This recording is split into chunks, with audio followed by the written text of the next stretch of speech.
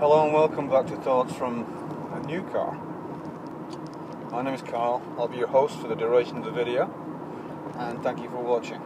I hope you stay to the end. This one's a little bit of a I'm not even sure how to describe it to myself. It goes back for quite a few years. I discovered something that I didn't know, which is the definition of discovery. You can't discover something you already know. Anyway,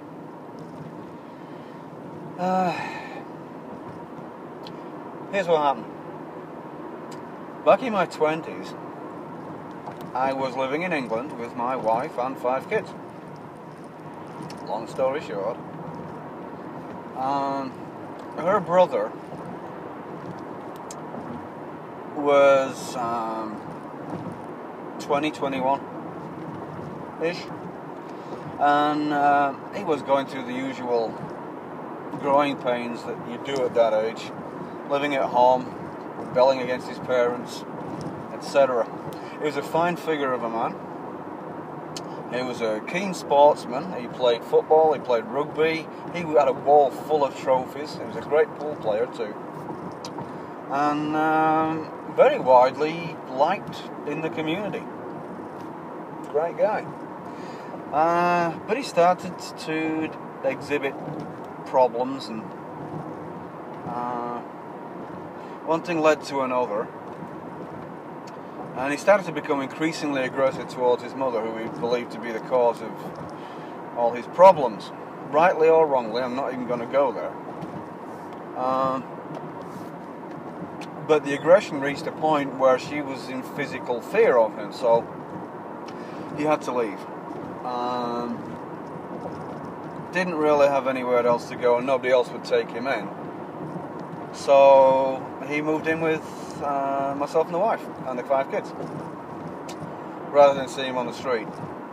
He was prescribed medication to control his various mood swings and aggression tendencies and things. Refused to take it, nothing wrong with me, I don't need it, etc. Got increasingly worse over time. And reached the point where the children were starting to be fearful. And I was starting to be fearful because I didn't know what he was going to do to me, or my wife, or the kids, or even the neighbours. He would sit in the living room, talking to himself under his breath about what he was going to do, to whom, and how, and having conversations with them. It's quite clear that he had some seriously bad intentions for his mother. Anyway, got to the point where he's bouncing around the walls one day and decided he's going to go storming over there and give her a piece of his mind. Short of physical restraint, there's nothing that could be done to stop him. So rather than that, I'm like, okay, let's get this done with. So put him in the car, drove him over there, and the plan was, of course, we were just going to, run herd on him and make sure that nothing happened, and that was fine. Everything was going great.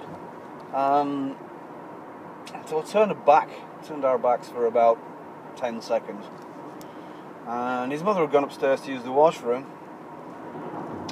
and he followed her with a steak knife from the kitchen, and he stabbed her in the kidneys.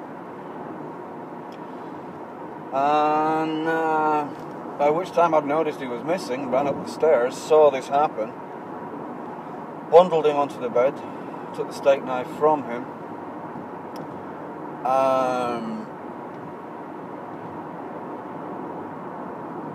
basically sat on him, and the others arrived and took care of the mother, who fortunately was wearing a corset, and corsets are good at not only keeping in skin but keeping in blood.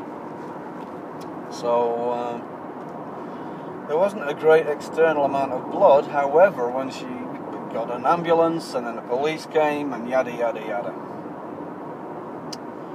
Anyway, turned out that this 6-inch steak knife had damaged her kidney, I believe, and nothing fatal, nothing extremely dangerous, but she was sick for quite some time afterwards, and of course after that there's no way he was coming back to the house. Anyway, one thing led to another, and he did some jail time. He went to jail because that was the way things were at that time, is put everybody else in jail until we can find out what's going on and we'll sort it out later. So that's what they did. And then he was placed into a care facility, train tracks, and he was going to be receiving treatment for mental health issues, and he monitored. He was sectioned, as we call it in the UK. He was committed, and as far as we know, he's getting the best of care, and everything was all working out. And his father never gave up on him. He was there every day, never missed a weekend, every spare minute. He would cycle to the hospital, and that's quite a cycle of, I'm not sure, I think it's about 7 or 8 miles. And the father is now in his, I'm going to say 70s, possibly coming up towards 80. At the time, he was like a lot younger. Anyway, time moves on.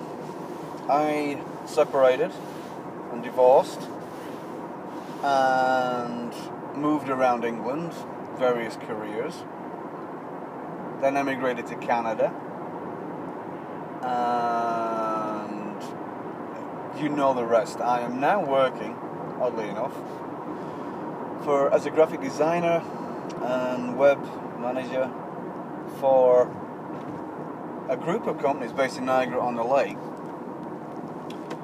Primarily among them is a medical software company specializing in the software which manages behavioral healthcare facilities, like, for example, the one that my brother-in-law was in. Funny how things turn around. Anyway, I was online the other day, and my ex, who I'm still friends with on Facebook, happened to post something. It's a photograph of her brother from when he was a boy, 9 or 10 years old maybe, possibly 12 or 13, who can tell. Anyway, and she put that he's 52 coming up this year, 52. My man. So I just put on Facebook, so how is he these days? What's he up to? I've seen him in the photographs, family parties and weddings and birthdays, etc., etc. I'm thinking everything's all good and everything's wonderful. And then she just came back with, well, he's still in the hospital. Sorry? What do you mean he's still in the hospital? I've seen him in the photographs. He's at all the events and things. And she's like, yeah, he gets special dispensation permission to come out if he's accompanied by a minder, basically. So he's in the photographs, but he's still in the hospital.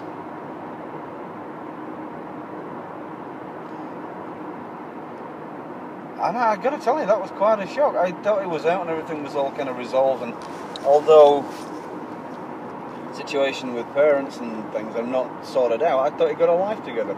Apparently not. He's been in the hospital now for over 30 years.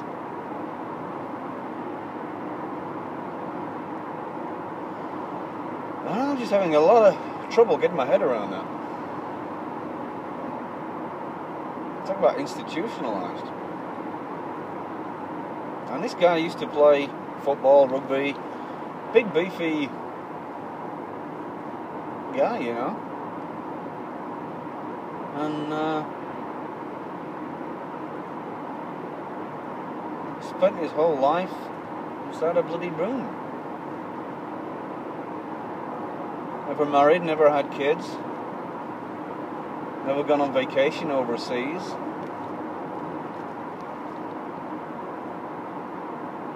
Never even seen half of the places I have in England, never mind overseas. So many things he's never done, never been able to do.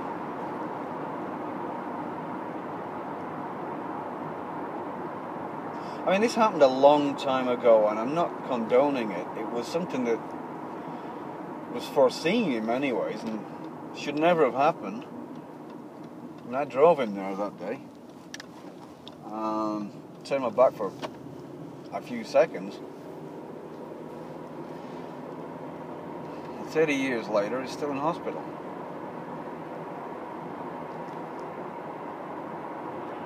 Can't help wondering if things could have been or should have been different. And he had mental health issues then. And I'm not sure exactly what his current status is, his current condition. But clearly, the medical team that he's with don't believe that he's capable of an independent life, or he would have been leading an independent life.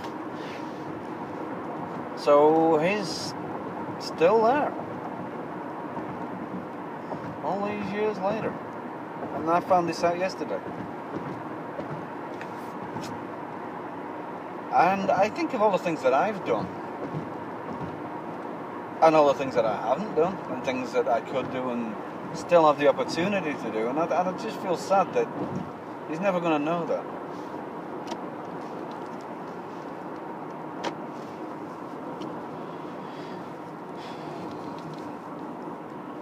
I've no idea if he's still a clear and present danger to his mother, or whether he's just scared to come out of his room.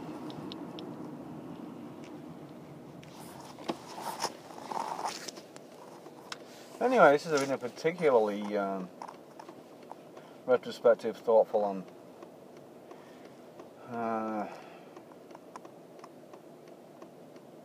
an insight into a different part of my life. And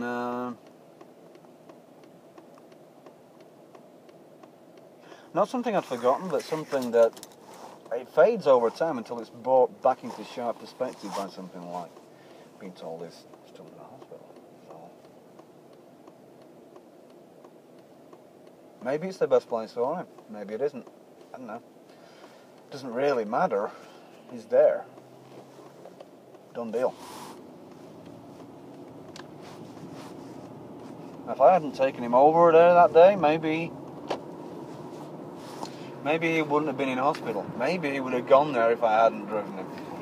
He would have walked there. I told he was fit. He would have run there. Maybe she would have been dead.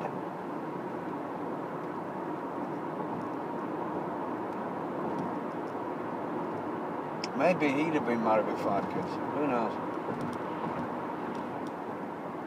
He got the help he needed. No, stop it. I'm not defending what he did. His off switch broke.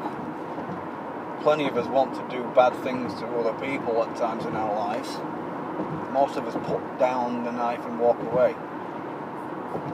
It takes a special kind of a switch to flip in your head that you don't. He planned this, he executed it, excuse the phrasing. This is something he dreamt about, something he planned, something he wanted to do.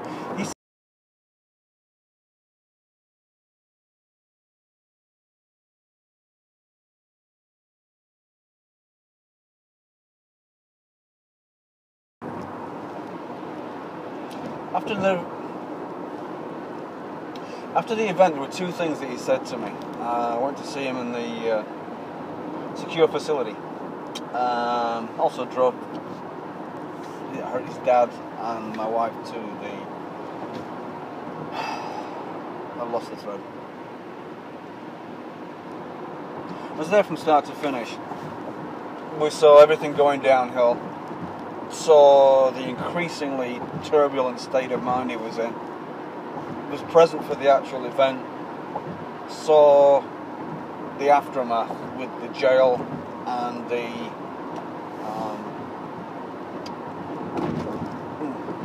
secure facility, the mental facility. And I do recall,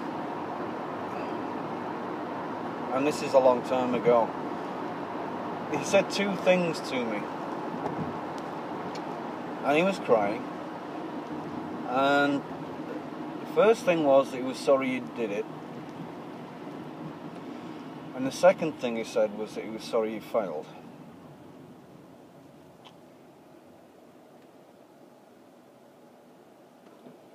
Now, I've talked to people that said he would never harm a fly. But they didn't live with him for those 6 months, and they didn't see him in the room the day this happened. He didn't want to hurt a fly. He had a very specific objective. Again, whether that's justified or not, I'm not placed to judge, and I'm not going to pass comment. But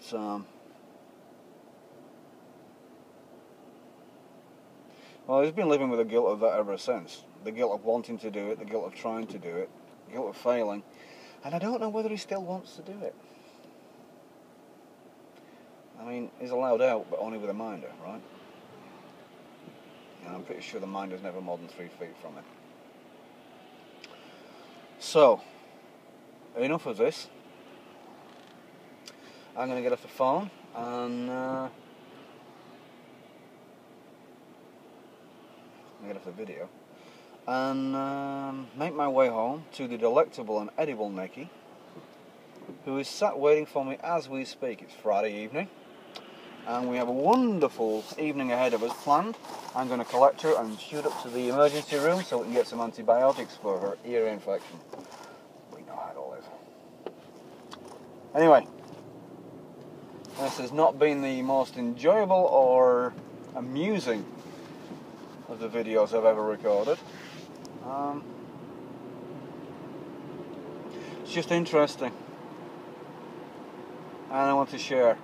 I hope that my ex-family don't object to this. I don't think I've said anything that's either not public knowledge, and I certainly haven't said anything bad about anybody. Just